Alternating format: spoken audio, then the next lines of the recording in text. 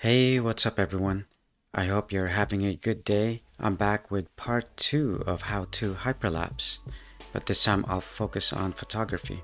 If you haven't seen the first part, be sure to check that out. There is a link at the top right corner of your screen, or there's a link in the description below. Now there are two reasons why I prefer photography for hyperlapse. The first one is because there's more time that passes through. With video, you normally get about 2 minutes and you speed that up in post. But with the scene that you just saw, it took me 1 hour to capture the entire footage. And the second reason is that you're shooting in raw images with higher resolution, so you have much more room for editing in post. So I'll start with how I shot the footage. I'll bring up the first image.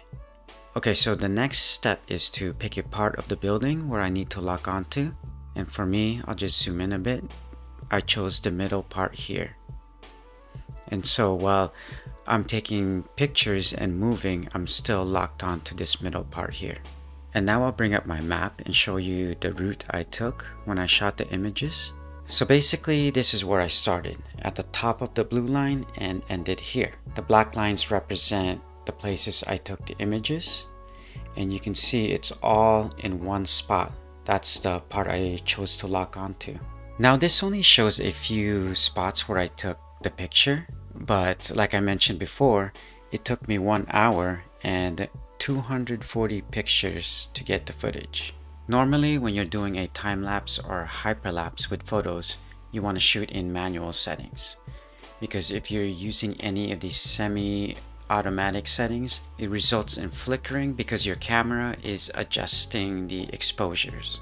But there is an exception, and that's when you're shooting a sunset or a sunrise footage. Because no matter what, light is changing, either from going dark or getting lighter. So since this was a sunset footage, I did choose one of these semi-automatic settings, the aperture priority. What I did was I set my aperture and my ISO, and I let my camera change the shutter speed. I also shot this with a monopod to help me stabilize each picture, because as it gets darker, the shutter will stay open longer, so you might get blurry shots, but with a monopod that really helps out. Now what I would do is take a picture after 3 steps until the very end. So after shooting, what I do is import it into Lightroom and do some adjustments. So after I made some adjustments to all the images, I will export all the images into a file sequence. So basically you gotta number it from 1 through 240 pictures. So this way, After Effects and DaVinci Resolve, it knows that it's a image sequence when you import it to their application. Okay, so now we'll start with After Effects. We'll close Lightroom because we don't need that anymore. Now you want to import all those images. Go to File, Import, File. And you locate it wherever you save the image sequence, and you just click the first one. And it automatically knows that it's a sequence here, and import. You've got all the information here. The size of the images, 30 frames per second, it's 8 seconds long, and you've got 240 pictures. Now what you want to do is make a new composition, drag this down here for new comp, and we're going to change the composition actually. So you right click, composition settings, and we're going to do a 1080p footage. So you click on this part here, and you go to HD TV 1080 at 30 frames per second. Okay, you click OK. So this is the actual image, and this is where the footage will be. So you have a lot of room to work with here. And this is good because we're going to apply warp stabilizer, and sometimes warp stabilizer needs to crop in. So we'll just adjust it. I think we'll even make it a bit bigger. So about like that is okay. Press enter. So let's see what the footage looks like before adding anything on. I'll warn you, it's probably gonna look really bad. Yeah, so as you can see, it's not stabilized at all. It's very jumpy and you really can't watch it actually. So what we need to do is apply warp stabilizer to the footage. And here in your effects and presets, you need to type in warp and warp stabilizer. You need to left click, drag it to your footage. So this is what it looks like after applying warp stabilizer.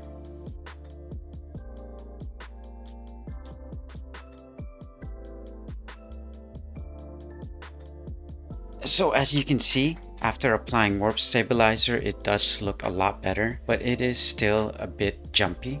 So what we could do is reapply warp stabilizer. To do that, you need to click on your composition here, right click, go to pre-comp, and make sure move all attributes into the new composition is selected. Press OK, and now it's basically a new composition. Go back to your effects and presets. Warp stabilizer is already selected, and just drag it into your composition. Okay, so let's check the footage after we reapplied warp stabilizer.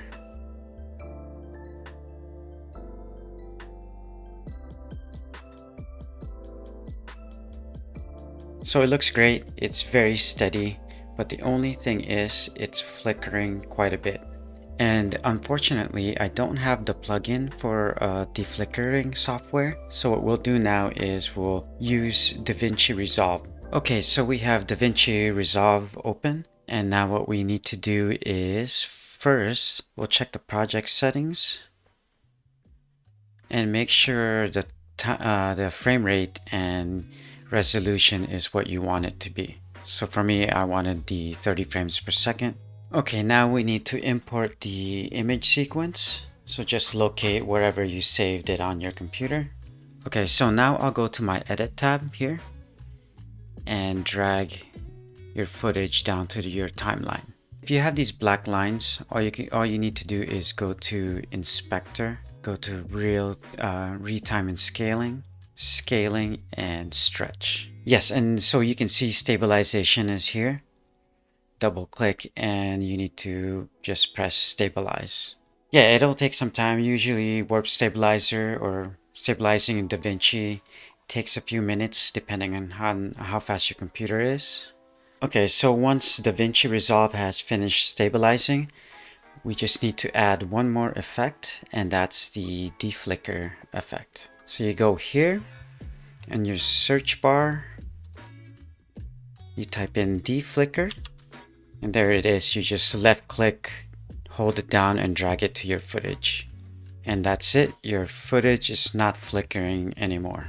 So now let's check out the footage with the stabilization and the deflicker filter on.